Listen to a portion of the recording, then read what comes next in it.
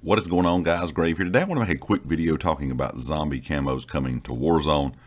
This has been a big topic in the community. The community has been asking for months now about zombie camos coming to Warzone.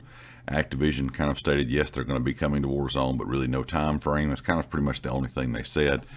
And of course, one of the leakers that is a big leaker in the Call of Duty community, Zesty COD Leaks, was getting asked this a lot, of course, on their Twitter. And it says everyone seems to be asking, so I'll put it to rest. Yes, all of the Black Ops Cold War zombie camos are going to be included in Warzone. That's going to be added in. That's going to be mastery camos like Plague Diamond and Dark Aether even.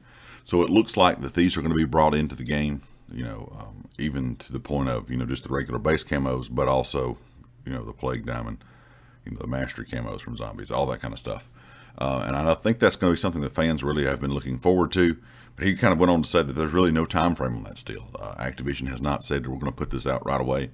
I know they have more pressing matters of things not working correctly in Cold War and things not working correctly in Warzone. So I'm not quite sure if the camos being added in for, to Warzone, from zombies and Cold War is kind of on the back burner right now. I'm not quite sure how they're handling that, but just kind of make a quick video, like I said, just kind of update you guys that are curious. If you're a big Warzone fan, you would like to have those zombie camos. They're still supposed to be coming to the game, are supposed to be added into Warzone eventually.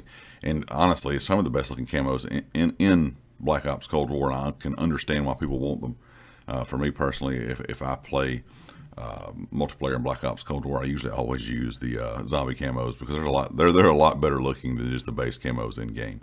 Leave me a comment with your thoughts, and of course, if you liked it, hit the like. If you hadn't subscribed yet, please do so, and I'll catch you all next time. Peace.